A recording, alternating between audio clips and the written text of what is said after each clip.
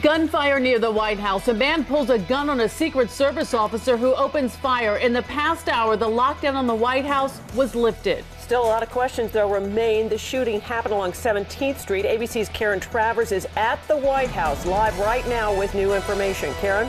Good evening, Diana and Sade. The White House is no longer on lockdown, but it was a very dramatic and tense scene here for about an hour. A significant show of force from Secret Service agents. Just after 3 o'clock, a man approached a security checkpoint on the outside edge of the White House. It's important to note it was not inside the White House complex, but outside on the perimeter. The agent, he was brandishing a weapon. A uniformed Secret Service officer told him to put it down. The man refused to do that and began to brandish it.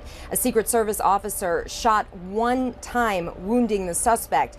The suspect was then taken into custody, and Secret Service personnel performed first aid before the suspect was taken to a local hospital for treatment.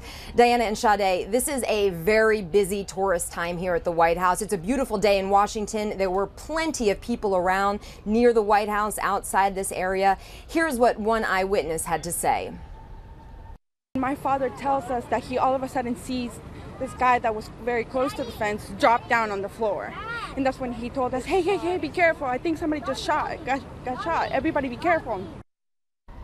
Now, when this lockdown was put into effect, the press was told to get off of this area here at the North Lawn. Staff was told to stay inside the West Wing complex. The president is not here right now. He left the White House at about 1 o'clock for an outing off campus. He has still not returned from that, but White House officials say he was made aware of the situation. Reporting live from the White House, Karen Travers, Channel 7 Eyewitness News.